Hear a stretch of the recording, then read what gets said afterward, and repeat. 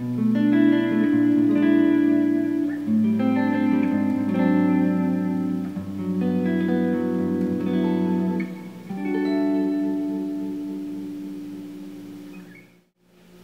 guys, how's it going? Welcome back to this next guitar lesson. For today I have a really cool little gospel slash jazz progression to show you guys. It's got some really nice sounding shapes and it's just a really cool move to use in your playing. So I'll show you the shapes that we're using and then also how to actually use this in some other keys and stuff like that. So let's get into the lesson and I'll break this all down for you.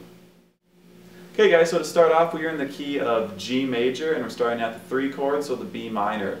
So we're starting with the minor 11 shape, and this is one that you're going to want to remember. This is a useful voicing. I use this one a lot, and not just when I'm playing jazz. So we're going to have middle, low E, 7th fret. That's going to lightly touch the A and mute it. Ring finger D, 7th fret. Pinky G, 7th fret. Pointer B, 5th fret. Okay, and I'm going to hybrid pick this, so I'm going to pick the low E, then D, G, and B are going to be played with my middle, ring, and pinky, but you could also strum this. And the pointer on my left hand fretting hand is also going to be muting the high E string. So here's the chord we get. Very nice chord. Let's take that up to E at the 12th fret, A at the 5th fret, and B at the 7th fret. Okay, very nice sound. So that's our first chord, minor 11. Okay, and you can substitute that out whenever you see a minor chord. So if you saw like E minor 7 or something like that, you could put that in there and it would sound awesome. Okay, the next chord after that is going to be a Lydian dominant chord. This is going to be an easy chord to get to from right here. It's also going to be considered a dominant 7 with a sharp 11 or sharp 4. Okay, so, or flat 5 actually I should say as well. So a couple different things you could call it. I'm going to be calling it for today's lesson a dominant 7 sharp 11.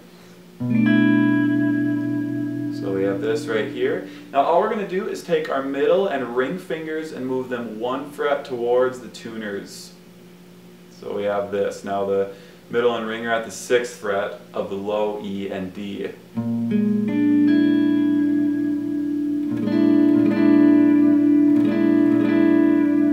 Here's a chord we get. So for right now this is a progression.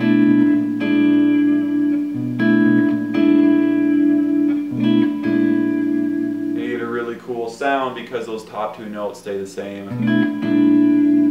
Okay, now we're just going to go down to the 5th fret and play the exact same thing. Okay, so that's what we're playing. So now I go down to the 5th fret, start with our minor 11 voicing once again,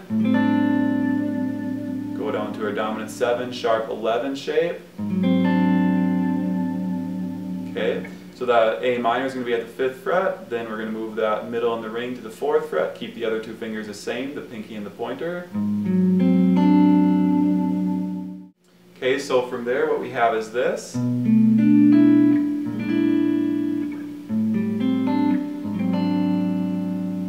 Okay, now obviously you can hear that needs to resolve, so we're going to resolve it to a G major 13.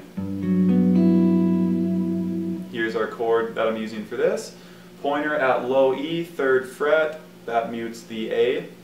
Middle is going to the 4th fret of the D, ring, 4th fret of the G, pinky, 5th fret of the B. Then we can also bar our pinky at the 5th fret of the high E and get the 9th up there. Very nice sound. Okay, so all together we have this. Okay, and you can play it a little slower if you want, maybe pick the notes. And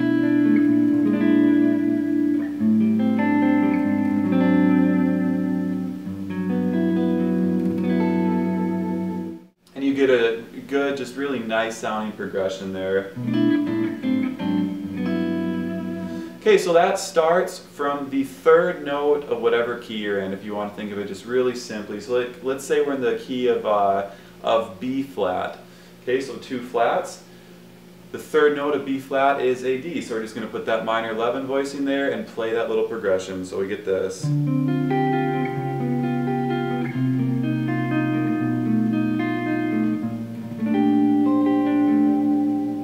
Okay, so that's kind of how that progression works. So it starts off the 3 minor in any key. let's maybe say that we're in the key of A flat, so 4 flats. So we'll start from the 3rd note, which is C, and then do our little progression.